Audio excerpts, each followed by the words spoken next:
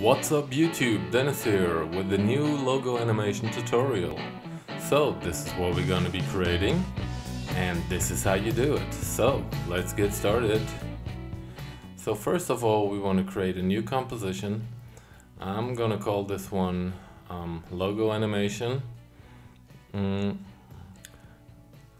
have this 1920 by 1080 30 frames per second, and I set the duration to 4 seconds. Hit OK, and now let's create a new solid. Hit the right mouse button, choose solid, hit OK. And now let's go over to our text tool. I'm gonna create some sort of logo here. This is where you actually want to put in your own logo.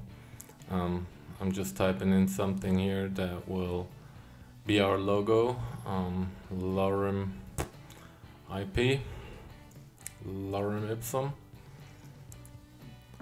I'm gonna put the text to like 257 pixels.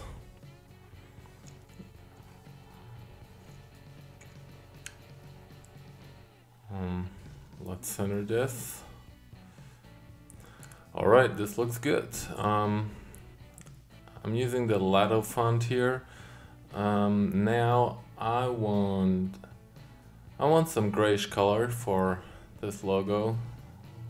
So yep, this looks alright, and I want the last two layers to be red. Yes. Okay. I think this looks fine. And now we want to create a lens flare. Let's get rid of our title lens here. Want to create a lens flare, and for that we create another solid, and I'm gonna call this one optical flare.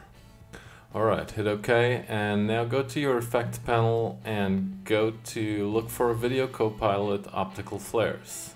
So as you can see, we've got some nice optical flare here, but our logo is gone, and for that we want to set the render mode from black to on transparent. So let's position this one somewhere down here, and then go to options, and a new window will open, and now we want to customize this optical flare a little, and we want to turn off all these single layers except for the glow effect. Let's select the second glow effect, go to stretch and turn this up to like something like 400, and we want to put this one down to around 50. Okay. Let's change the color a little. I want to have some really cool blue. I think this will work. Let's hit OK. And let's drag this over here a little, because this is where I want my flare. This is gonna be the ending position of my flare. And let's put the brightness to around 200. Yep, and now let's drag our cursor to around 1.5 seconds. Yep, and let's keyframe our optical flare position. Go over to like 15 frames and hit U on your keyboard to bring up the keyframe. And now let's bring our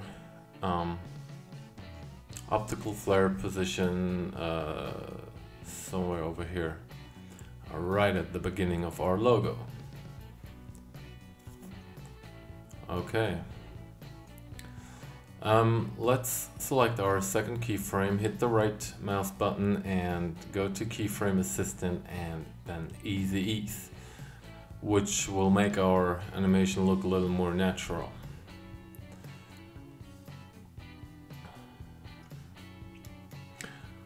Okay, let's increase the scale a little. Let's bring it down to 80, then keyframe it and go over to the other keyframe and let's crank it up to something like, well, around 200.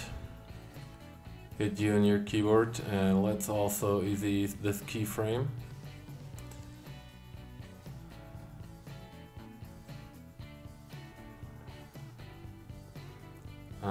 Maybe we should bring it up to something like, let's type in 250.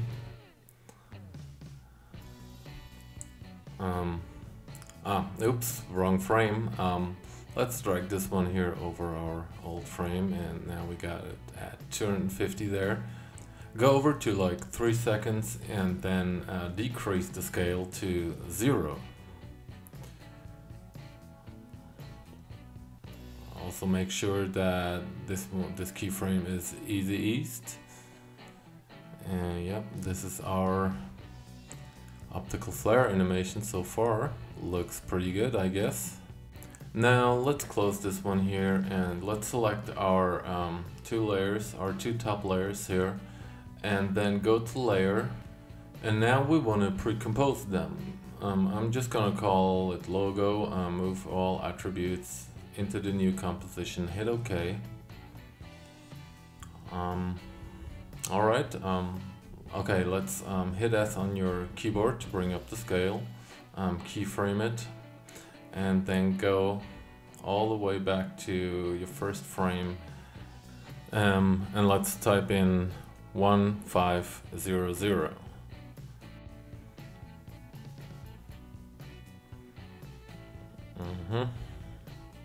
Okay, let's grab our second keyframe and let's also easy ease it. And as you can see, our logo looks really blurry here, but there's a simple trick. Just go down here to this little icon and click it. And as you can see, our logo is back to normal. Okay, so let's go to our logo layer and hit T on your keyboard to bring up the opacity and keyframe it. Then go to your very first frame and set it to 0.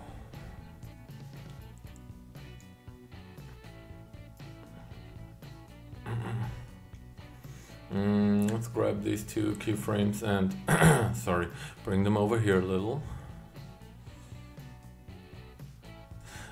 Let's go back in our logo composition, hit U on your keyboard to bring up your optical flare keyframes, and let's grab this one and bring it over here.